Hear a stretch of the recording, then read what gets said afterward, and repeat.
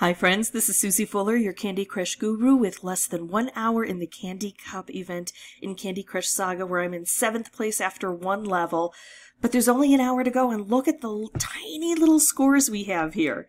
If you find these videos helpful, I'd ask that you consider liking and subscribing. So it's always my strategy to come in with just an hour or less left when we're in the qualifier, quarterfinal, and semifinal rounds. If I remember, and surprisingly I remembered to actually get in and try to qualify. Now, I'm going to play this level here, and I did, and now my score is 9,000 something in 1st place. I don't want to spend too long doing this.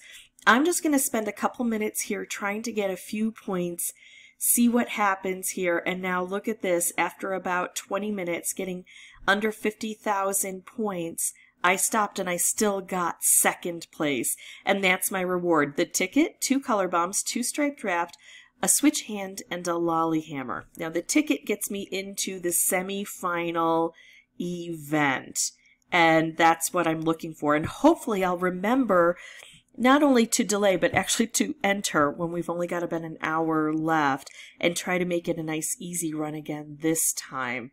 Because we've qualified and we're supposed to wait now several days. I think it's 3 days. Let's find out after all of this is done. 2 fish.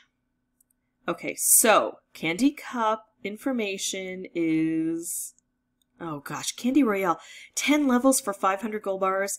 No stinking way. I know it automatically enrolls you, but you don't have to participate. I'm not going to participate in that. And let's see about the events. Here we go. 3 days, but of course I'm going to wait even longer. I'm going to wait until the very last day, and then I'm going to jump in at the end and hope it works. If you have questions or comments, feel free to put those below. And as always, thank you so much for watching. Bye-bye.